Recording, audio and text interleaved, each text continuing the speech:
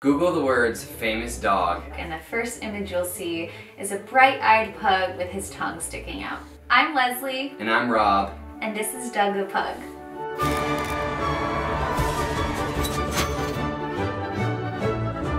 We are interrupting his mid-afternoon nap, so if you hear his little snores, that's what the noise is. This all started in the year 2014. I always wanted a pug named Doug ever since I was a little girl. It just felt like the best name you could ever name a pug, in my opinion. And when I moved to Nashville, Tennessee to go to college, I felt like it was finally time for me to get my dream dog. From the moment that I brought him home, he sat in front of the TV and watched the Kardashians on repeat, and I was like, is my brand new puppy watching the Kardashians like super intently?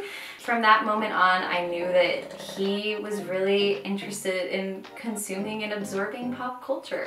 Doug loved being dressed up. He'd wag his tail when I was about to put on a shirt, and he would lift his paw, trying to get his paw into the shirt. Whenever there was a camera in front of Doug, it was like he had to be on, and he would sit there and pose. He's just a little diva, craving attention all the time, and if you don't give him attention, he demands it. So I started getting pretty creative with him around Nashville and taking him to different parks, or putting him on a skateboard and dressing him like a skater pug, and it became this thing that I really looked forward to after work. I started posting Doug on my personal Instagram account, and immediately I realized that people did not really care about seeing me. They wanted to only see Dougie.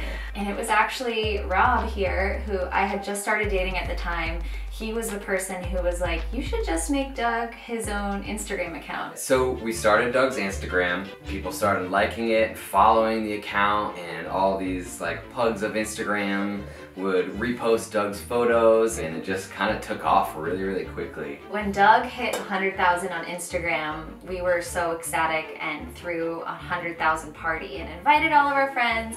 The next day, I was trying to think of a funny post for Doug's account, and I thought, oh my gosh, I have these pug balloons. I might as well do something with these. I tied the balloon around Doug's little waist and just filmed him running around the park, just being his crazy self. I edited it up, I sent it over to her, posted it, and I woke up the next morning and the video had 20 million views on Facebook.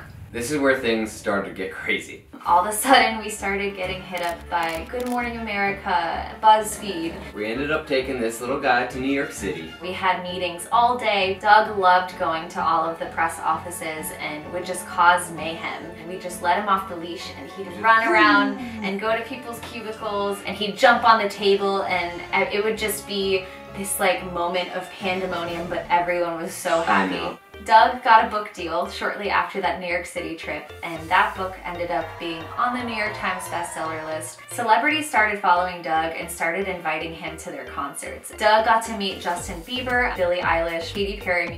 You see them on camera, and the moment that they meet Doug, they get to just be a normal person, and it's obvious that they miss their dogs, and Doug brings a really happy moment for celebrities.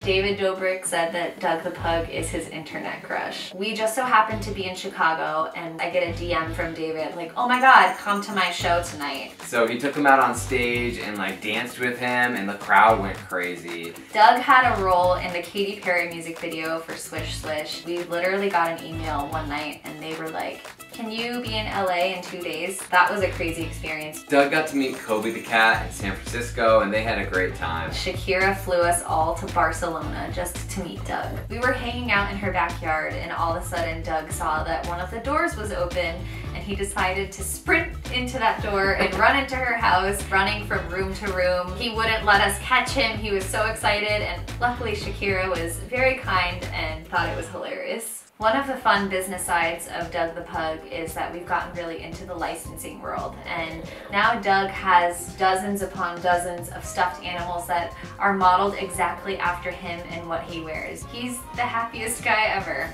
living the life. He's just treated like gold. At the end of the day, our mission is to bring joy and spread love and spread happiness through Doug. We've been working very hard on the Doug the Pug Foundation. We'll be helping kids with childhood cancer and other life-threatening illnesses, and use the donations to help kids and their families who need it the most.